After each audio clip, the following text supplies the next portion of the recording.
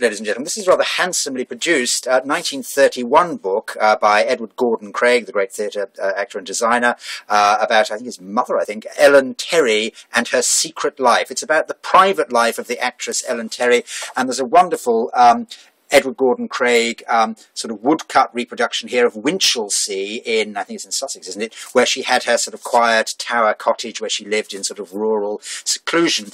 That's reproduced on the cover. It's in its original dust jacket, 1931 dust jacket, which is not great condition. It's been sellotape repaired. It's fairly sort of scraggy there, but it is all there. The yellow cover of the book, which is rather handsome, is actually quite decent condition, a few stains on the sellotape, but the binding is tight and sound. And it's beautifully produced, nicely laid out, and as I say, it's intimate, private life details of the actress in her home circle with her family, etc., etc., all her habits and likes and dislikes, etc. Nice wide margins, nice photographic illustrations, reproductions of her letters, nice index, and it is a readable and rather handsomely produced book. And as I say, it has this rather lovely sort of stylized map of Winchelsea in the front. On the internet, copies are currently selling, I found, for £16, £19, £22, £26, £40, £50. So it obviously has some sort of going value. But for anybody who's interested in the actress and in theatrical life in the 19th century,